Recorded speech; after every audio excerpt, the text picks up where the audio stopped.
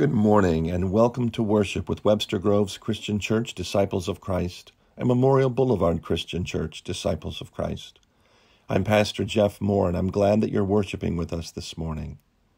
We hope that you'll sing along with the hymns and pray along with the prayers. And we hope that you'll have communion elements, whatever is available where you are, so that you can join us later for the Lord's Supper.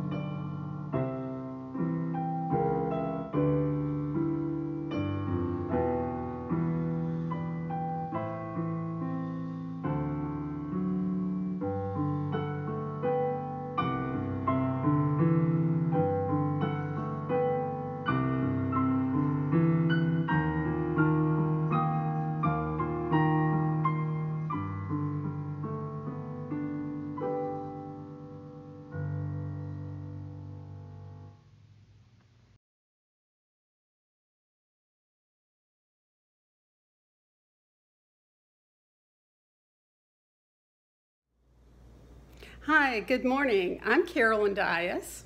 And I'm John Dias. And we're from Webster Groves Christian Church, and we just want to welcome you to worship this morning. Welcome. My name is Alvin. Welcome to Christian Memorial. Welcome to the worship. Let us pray. Holy One, we belong to you and we belong to one another.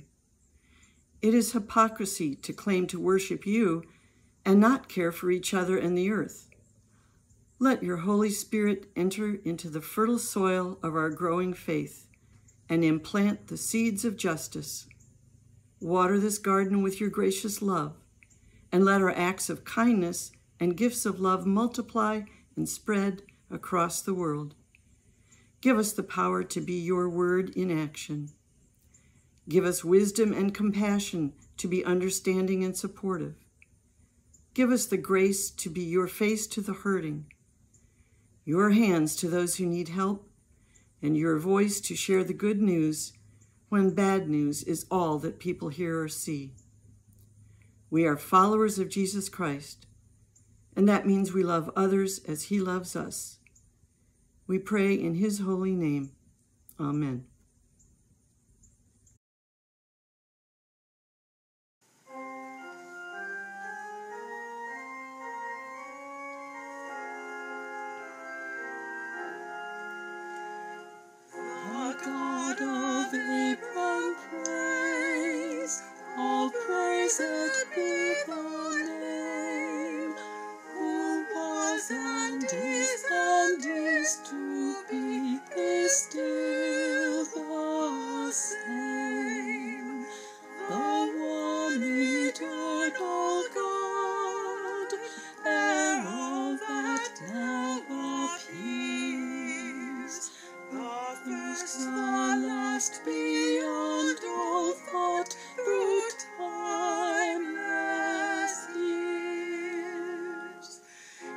Spirit flowing free, high surging where it will, in prophets' word that spoke of old is speaking still. Established is God's law, and changeless it shall stand, deep writ upon the human heart, on sea or land. God has eternal life implanted in the soul. God's love shall be our strength and stay while ages roll. Praise to the living God, all praised be the name, who was, who is, and is to be, is still the same.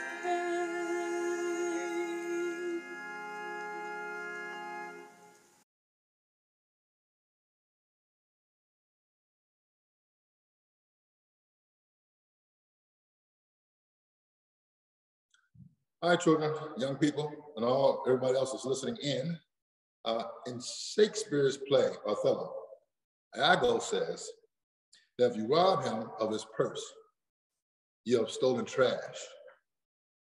But to rob him of his good name makes him poor indeed.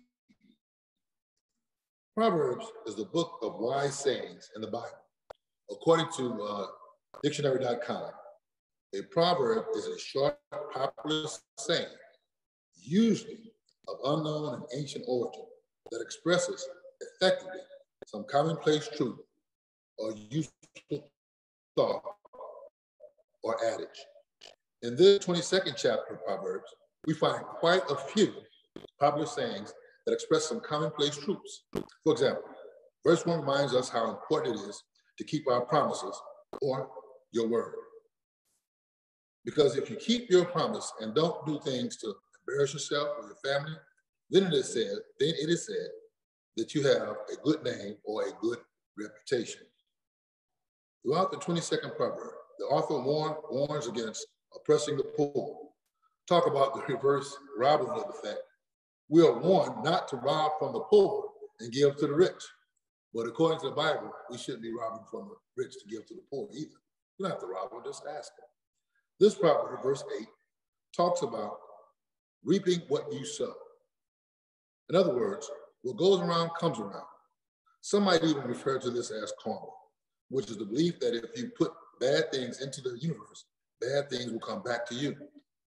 Whoever sows injustice will reap calamity, and the rod of anger will fail. In other words, you simply reap what you sow. What goes around, young people, comes around. And of course, you want to encourage folks to do unto others as you have them to do unto yourself. Then finally, Proverbs tells us that if we keep our reputation, our good name, and provide for the poor, then we will find favor with God. Thank you, and I pray that you receive the thought. Today's reading is Proverbs 22, verses 1 and 2, 8 and 9, and 16 through 23. A good name is to be chosen rather than great riches, and favor is better than silver or gold. The rich and the poor have this in common. The Lord is the maker of them all. Whoever sows injustice will reap calamity, and the rod of anger will fail. Those who are generous are blessed, for they share their bread with the poor. Oppressing the poor in order to enrich oneself and giving to the rich will lead only to loss. The words of the wise: incline your ear and hear my words, and apply your mind to my teaching. For it will be pleasant if you keep them within you, if all of them are ready on your lips. So that your trust may be in the Lord, I have made them known to you today. Yes, to you. Have I not written for you 30 sayings of admonition and knowledge, to show you what is right and true, so that you may give a true answer to those who sent you. Do not rob the poor because they are poor, or crush the afflicted at the gate, for the Lord pleads their cause and despoils of life those who despoil them.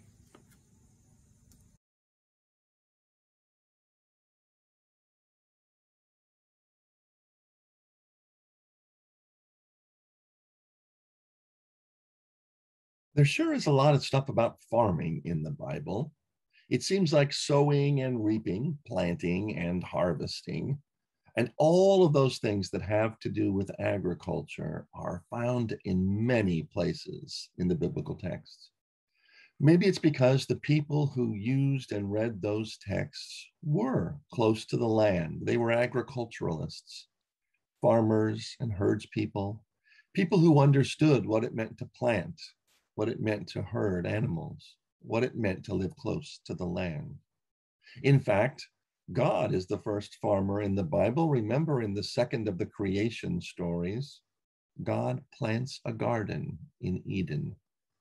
You can imagine God attending to the garden and its planting. Imagine God who makes a human being from the soil, Adam from Adamah, a person from the very earth, an earthling from the very earth. God seems to understand what it means to invest in the land and to wait and see what happens. In the biblical text, we see that what happens isn't always what one would hope or what one would expect. But this notion of agriculture and farming seems to be present in so many places. Jesus' first parable in the Gospels is a parable of a sower who goes out to sow and plants seeds or spreads them in so many different places, only to see what will happen.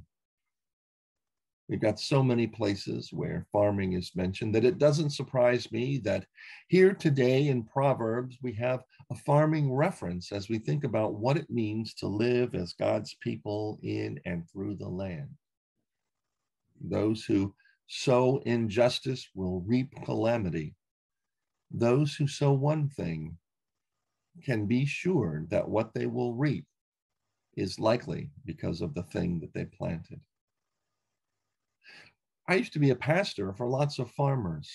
For years and years, actually, I served churches that were in rural areas and where I had many farmers, grain farmers, and some farmers who raised livestock. We had farmers who had dairies and worked day in and day out, early morning to late night, with their cows that they might produce milk. I had farmers who produced pigs and who, as they worked with their pigs day in and day out, produced pork. And then I worked with lots of grain farmers. In fact, I would often visit them on the farm, sometimes riding with them in their trucks as they were checking out their fields, sometimes even at harvest time helping. I remember one season driving the grain truck from the combine in the field into the elevator in town and back again. The thing is, I often said to these farmers, I don't think I could do what you do. You put something in the ground and you do everything you can to assure that it will grow as it needs to, and then you wait. And then the rains come or they don't. And then erosion happens or it doesn't. The wind or the hot happen or they don't. I don't think I could do what you do. In fact, it seems like I said that to every farmer I talked to over the years. I really wasn't very helpful in the way of pastoral care, perhaps. But one time, one farmer looked me in the face and said, "That seems like an odd thing for a pastor to say." And I said, "Yeah, I'm really sorry." And the farmer said, "Oh, no, it's not that I'm offended or I don't feel helped out, but it seems like an odd thing for a pastor to say, because farming's really only about one thing: faith." You see, Pastor, when we plant seeds, we do all the preparation we can. We try to bring all the knowledge we can. We work hard. But in the end, once the seed's in the ground, once we've done everything we can do, we just have to have faith that the good green earth is going to produce. We have to have faith that when we put a seed in the ground, the plant will rise up and that we'll be able to harvest it and sell it and make our living. So for that reason, Pastor, it seems like a person of faith would be a great farmer, and every farmer needs to be a person of faith. Well, I'll never forget those words, that great sermon that I heard in a farmhouse at a kitchen table with a cup of coffee one morning. But I continue to notice all of the agricultural references that we find in the Bible. We do, as I mentioned, here in Proverbs 22, but there are others. I mentioned Jesus and his parable of the sower who went out to sow, and so many other agricultural parables. But it seems that what one sows and what one reaps are connected in very important ways. And sometimes there are harsh reminders in the Bible. I'm thinking about Hosea in its 8th chapter, talks about sowing and reaping. Speaking about Israel in a particularly difficult time of their history, the prophet has this to say, "For they sow the wind, and they shall reap the whirlwind." Careful what you plant, because it will affect what you harvest. Well, what about Proverbs? What about Proverbs and this understanding about sowing and reaping? What one sows and what one reaps are connected.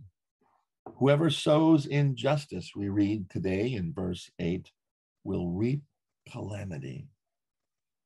Those who are generous are blessed, for they share their bread with the poor. If we sow injustice, if we put into the ground, into the world, into our lives, things that are unjust, things that don't come from God's righteousness, things that perhaps come from our own selfishness, our own hatred, our own greed, what we will indeed reap is calamity. Nobody wants to reap calamity. And it seems sometimes only after we're reaping calamity do we look around and ask questions about what we did or didn't sow and what it should mean. We also need to remember here today in this text that injustice and calamity are paired with comments about sharing with the poor and blessing. You see, Proverbs has a lot of agricultural references too, and it certainly has many references about what it means to share with the poor. Sometimes we want to remember the Proverbs that seem to say things that indicate that one doesn't want to be poor. And of course, one would want to have all of one's needs met. Wouldn't it be great to have food when you need it? Wouldn't it be great to have shelter upon which you could rely? Wouldn't it be fantastic to have access to high quality health care? Wouldn't it be wonderful to be able to educate your children? How about being able to count on honest work for honest pay, to not be exploited by others? And Proverbs talks about poverty. Proverbs seems to be aware that those are all important issues, that people who strive for those kinds of things. But Proverbs also reminds us that poverty and wealth have something to do with justice, something to do with God's righteousness, because God intends for the welfare of all the peoples of the world. So we're reminded here in Proverbs that when we sow injustice, when God's justice can't reach all of the people, when some people harm, ignore, berate, or belittle others, we'll reap calamity. Because it seems Proverbs wants to say that's the way of the world. In case you think I'm just picking and choosing throughout Proverbs just to find one or two verses that talk about the poor, you need to realize that Proverbs, in concert with much of the rest of the canon, talks about the importance of God's care for the poor, talks about those who have needs and the ways in which those needs must and should be met. Just a few things from Proverbs. For instance, in Proverbs 14:21, we read that those who despise their neighbors are sinners.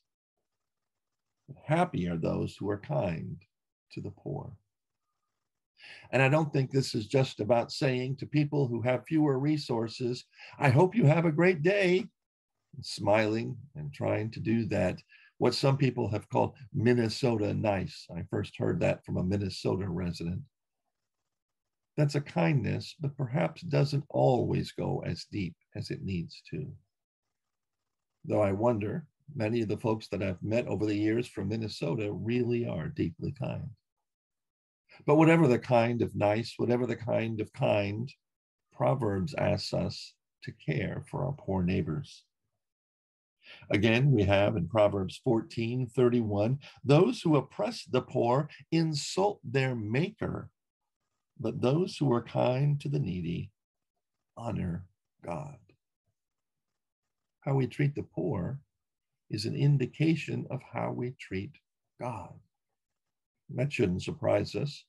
Jesus tells a parable at the end of Matthew, or near the end of Matthew, in Matthew 25, in which the Son of Man comes in his glory and he speaks to people about how they spoke and treated people who were in dire situations, hungry, thirsty, naked, poor, sick, and in prison. It turns out that however the listeners treated those people in those situations, says the Son of Man, is exactly how you treated me. We see that sentiment right here in Proverbs. Those who oppress the poor insult their maker, but those who are kind to the needy honor him. Proverbs continues in many places, thinking about righteousness. Better is a little righteousness than a large income with injustice. It's better to have just a little, if you've got righteousness, than to be really filthy rich and be unrighteous. Those who mock the poor, we read in Proverbs 17, insult their maker. Where have we heard that before? Just a few chapters earlier. It's so important to remember that God intends that the rich and the poor live together and that they participate in an economy that God has created in which they care for one another. It's so important. Chapter 19, verse 17 mentions, whoever is kind to the poor lends to the Lord and will be repaid in full. The things that you do for the poor, you're doing for God, and God will pay us back. God pays those back who are kind to the poor because it's a loan to the Lord, caring for God's people. All of us are God's people, rich or poor, and we can't forget that. We need to remember that we're connected necessarily. And so, when here in Proverbs 22, we remember that if we sow injustice, if we don't care for the poor, if we do things that are harmful to some because they don't have access to resources, and we do things that are beneficial to others because they do have access to resources, we're planting. And by God, says Proverbs, the day will come when we will reap. It seems to me that we've planted a lot over the years, and it seems to me that unfortunately, perhaps we are now reaping. Proverbs 22 continues to talk about this theme. In verse 16, oppressing the poor in order to enrich oneself and giving to the rich will lead only to loss. Proverbs 22 and 23, do not rob the poor because they're poor, or crush the afflicted at the gate, for the Lord pleads their cause and despoils of life those who despoil them. However we retreat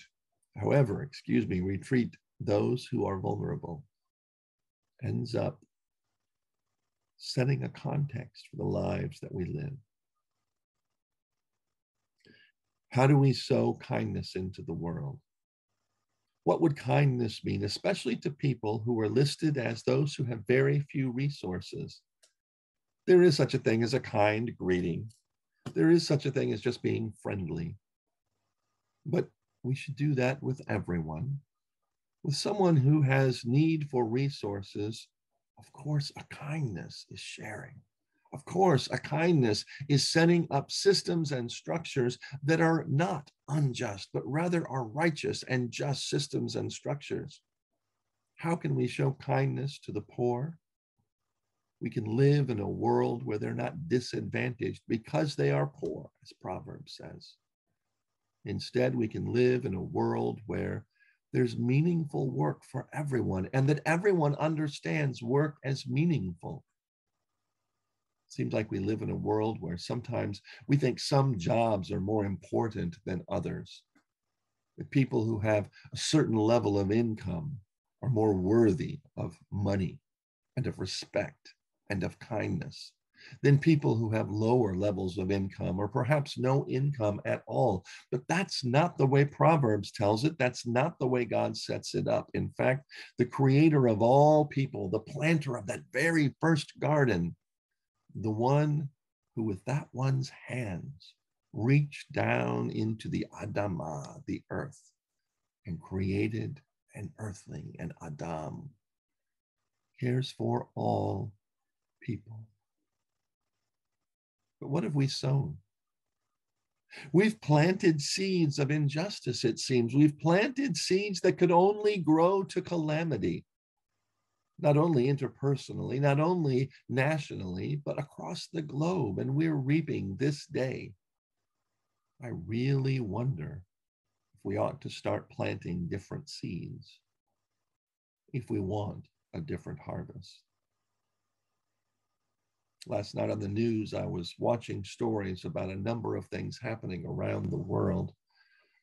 The calamity of COVID-19, the calamity of floods, fires, hurricanes, many of which are connected in some way to those things that human beings have done, sometimes things that we could have done differently or done better. Our climate's changing. The globe is warming. Scientists the world round for decade after decade have been telling us that the things that we are doing are contributing to this change. That when we burn fossil fuels, that when we live in societies the way that we do, when we continue to pollute the earth, when we send carbon dioxide into the atmosphere, we're heating up the world. We're causing it to be more difficult for the earth to maintain itself in the way that it had been doing for so many hundreds and thousands of years. It seems like perhaps when we've done that, we've done an injustice to ourselves and to the earth, and now we're reaping calamity. Sure, global warming didn't invent hurricanes. There were wildfires long before people figured out what to do with coal and oil and natural gas. It's absolutely true that there have always been tornadoes, as far as I know, and that there have been floods as well. But when researchers are telling us, we know that the things that we are doing are causing a change, and we know that this change is leading to these extreme weather experiences that we're having, and we know that it's costing people their lives. Living, breathing, human people are dying in wildfires that seem to be, in their savage severity, connected to the warming of the planet, to the changing of the climate. Real people, real breathing human people are dying from more extreme hurricanes and tropical storms and whirlwinds and floods. It seems that we've sowed something that we did not wish to reap. And even as for year after year, decade after decade, those who research these things for a living have told us, watch out, look out, change what you're doing. We continue to plant the wrong seeds. And now at this time, if we're harvesting this calamity, we wonder, can we stop sowing those seeds? Can we work together as a world to change how we live, what we do? And what about the seeds of calamity that seem to be planted in the way in which we treat those who have fewer resources? We live in a society where the rich get richer and the poor get poorer. We live in a society that seems to have been designed that way. The best way to not pay any taxes at all, it seems, is to be filthy rich. The best way to be derided and ignored and thought ill of in our society, it seems, is to be desperately poor. The best way to have law enforcement look after you and care for you is to be those whom society has designed to be rich, to have things. Also, it seems like we've planted calamity when we've said that one skin color is better than another, that one culture is better than another. We create these binaries, we sow these seeds, and then we reap what we have sown. Proverbs reminds us that it's a two-part process. Proverbs reminds us that, yes, we can look around and we can say to ourselves, there's poverty and the poor aren't treated well and it's awful, and what are we to do? We can look around and we can realize that the weather is getting more and more severe and it's awful, and what are we to do? We can look around and realize that we've created racism and all other kinds of prejudice and say it's awful. What can we do? Proverbs reminds us that often what we're harvesting is what we planted. What we're reaping is what we've sown. The Proverbs isn't doing that just to say, told you so. How does it feel now? Proverbs seem to want to be, and seem to be in many cases, words of wisdom. In fact, the book of Proverbs tells us all about Lady Wisdom and her presence in the world since the creation as God's wisdom in the world, helping us to know what to do to change our situation. If what you sow affects what you reap, maybe think about changing what you sow. Siblings in Christ, what are we sowing? What seeds are we planting today? If we plant the seeds of kindness, care, justice, and equity for the people of our land and every land, we will reap the benefits of all of those things. If we sow, if we plant, if we place into the ground and into our world and societies hope, grace, love, justice, those are the things we can look forward to harvesting. If we stop sowing fossil fuels and pollution in the world, maybe the climate will stop changing so quickly. Maybe the storms will lessen, or at least not get any worse. Maybe the earth will cool. If we sow justice into our societies, if we guarantee that people have access to the health care that they need, that they can educate their children, that they can live in safe neighborhoods and have access to healthy food, if we assure that our economic policies and laws are just and fair and equitable and true, if we sow kindness and love, we'll reap the benefits of the seeds that we've planted. These days, looking around and seeing poverty and sickness, natural disaster and injustice, these days it's a good time to ask, what are we reaping? And to consider, what seeds will we plant? It might feel like we only have one kind of seed. It might seem like the systems that we have need to just continue. And the truth is, it is hard to change what you're planting. I remember being around some farmers whom I served as their pastor, at times when, because of the market or because of their land, because of the chemicals in the soil, needed to make decisions about growing something different or growing something differently. And that meant that they had to change their economic model. It means that it felt like risk to them. It means that they had to work harder. And yet, they made those changes. They did the work. They took the risk. They made the change. Because what you sow affects what you reap. Those who sow kindness, love, and equity in the world reap those things. People of God, we have choices to make. We're living in a world right now where we are experiencing the results of former choices. What will we plant? What do we desire to harvest? What will we sow? Because after all, that is what we will reap. Amen.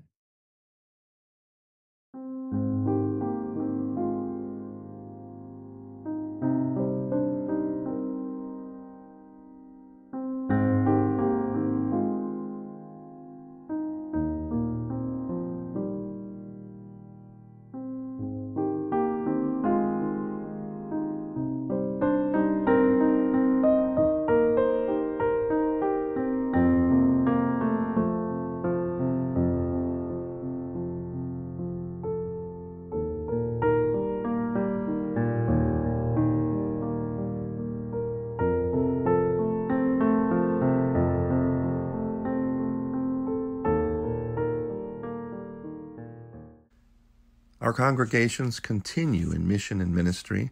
If you'd like to become a follower of Jesus Christ or become a member of either Memorial Boulevard Christian Church or Webster Groves Christian Church, please contact us. We'd be delighted to talk with you and pray with you.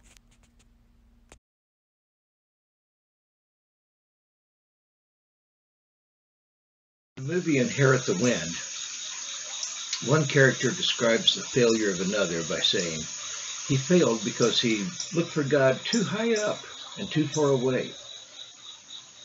At this table, we encounter God not high up and far away, not through lofty flights of rhetoric or observing the awesome grandeur of creation. Instead, we encounter God in the mundane, commonplace, immediate symbols of bread and wine. Bread and wine can give us nourishment and pleasure. Our faith tells us that bread and wine also symbolize the body of Christ and the blood of Christ.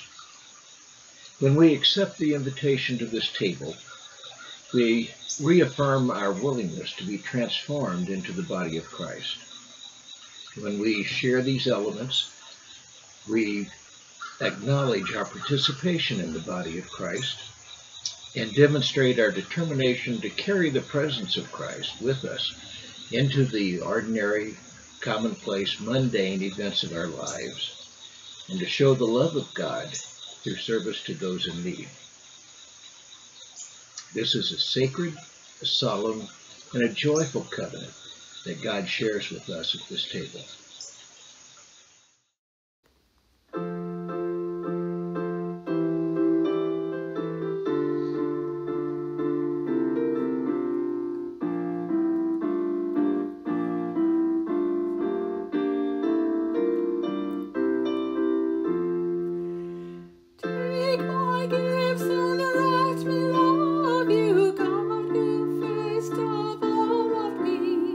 Gave me light and food.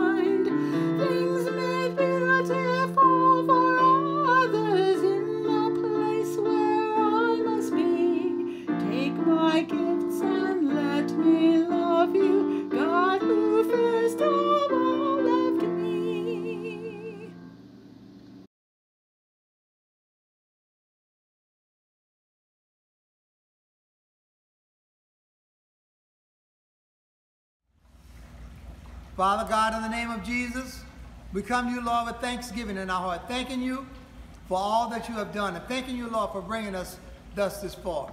As we were going through this pandemic, you blessed us and you brought us through. God, we're just asking you to just keep on leading and guiding us. And as we go through this time of racial unrest, we want you to know, Lord, and want the world to know that there's only one people, and that's your people. The human race, Lord. Teach us to love one another, regardless of color, regardless of economic status. Just teach us to love one another. God, we ask you to come into our building, come into our service. Help us to lift up your name, God. Teach us to love you and to love one another. In Jesus' name I pray. Amen.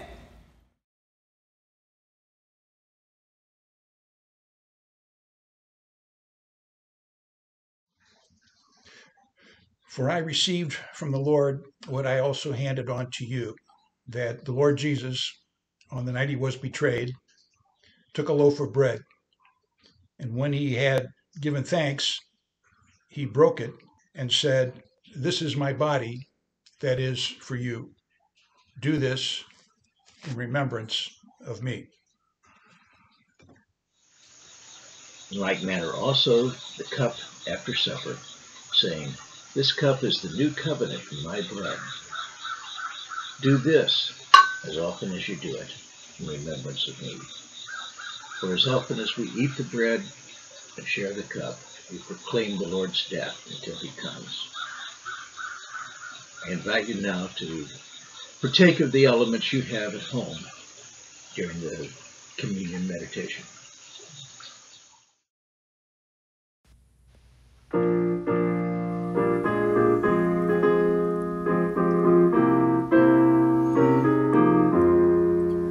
Somos uno, en Cristo somos uno, somos uno solo. Somos uno, en Cristo somos uno, somos uno solo. Un solo Dios, un solo Señor, una sola fe, un solo amor, un solo bautismo, un solo Espíritu, y ese es el Consolador. We're united in Jesus, we're united like a family. We're united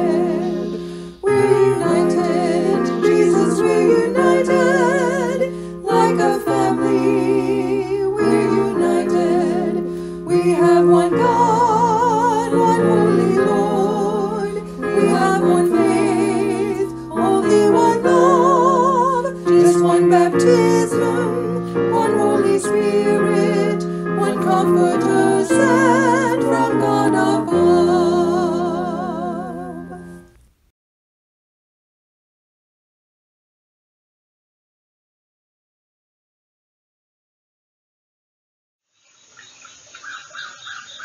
Loving God, we give you thanks for this meal that we have shared.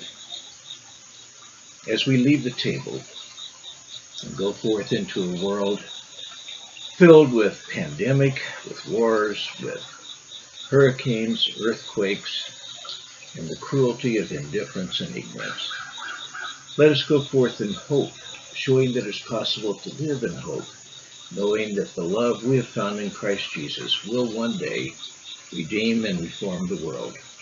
In Christ's name, amen.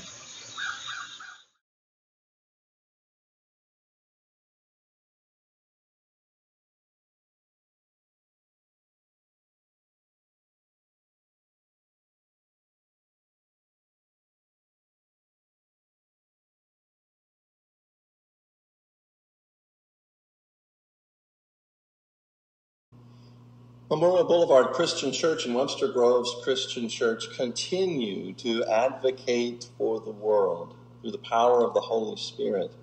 We are at work through prayer, proclamation, and presence, through learning and studying and praying together and teaching, and through sharing food and shelter. We need your help. We can't do this alone. We encourage you to continue to give to your local congregations, Memorial Boulevard Christian Church and Webster Groves Christian Church. Information about giving is on the screen.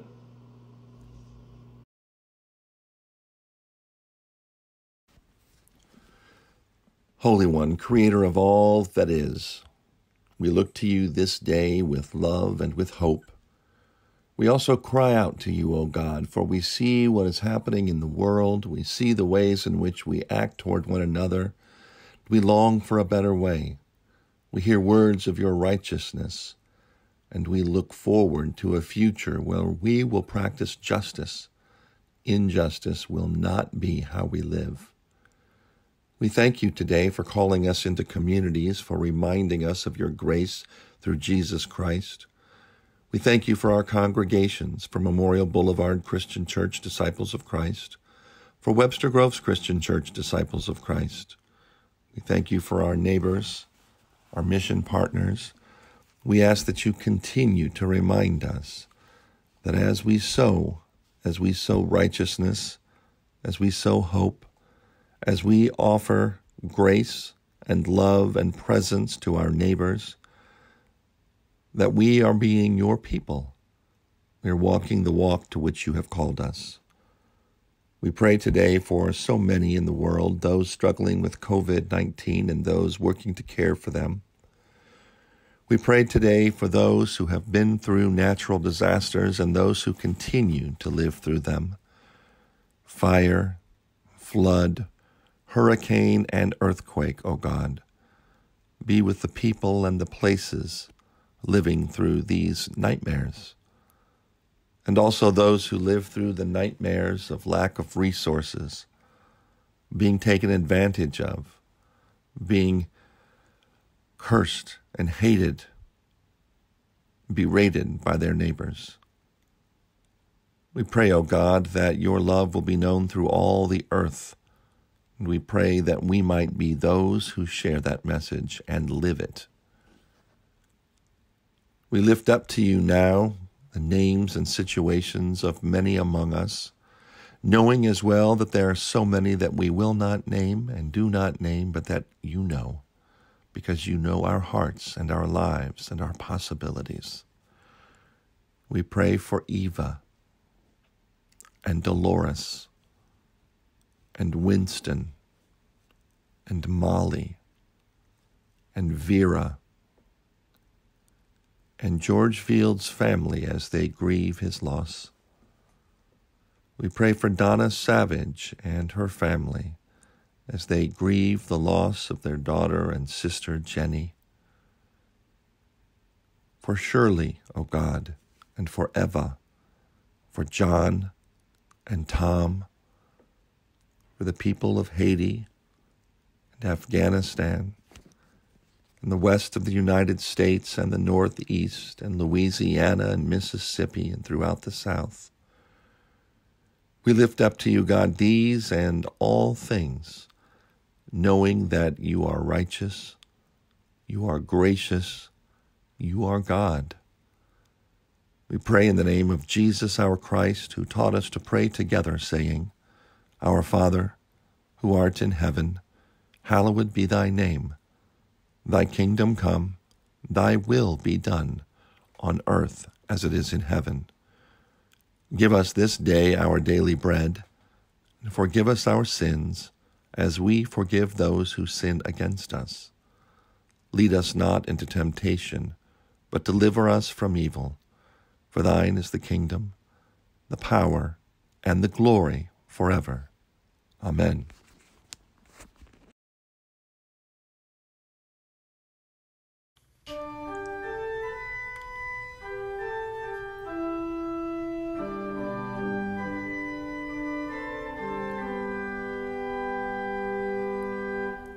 We cannot hold the sunlit sky, a moon that wildflowers growing, for we are part of all that is within life's river flowing. With open hands receive and share the gifts of God's creation.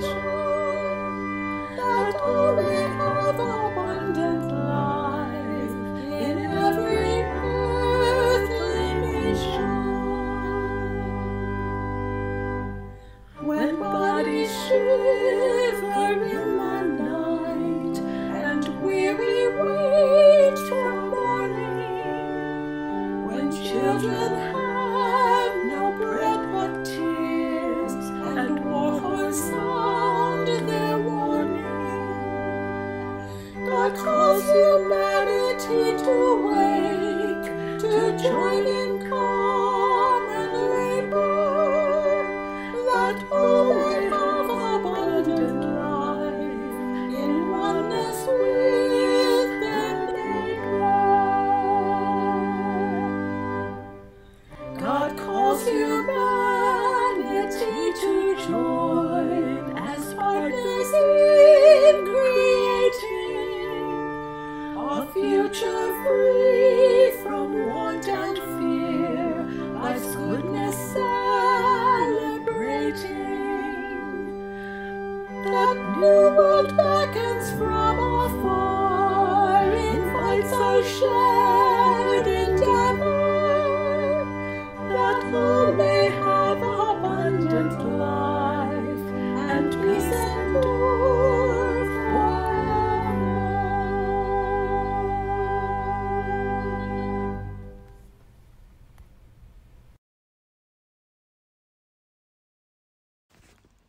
And now, people of God, depart from this time and this place, aware that when we sow, we also will reap, reminded that God is a God of righteousness, of justice, the God of the poor.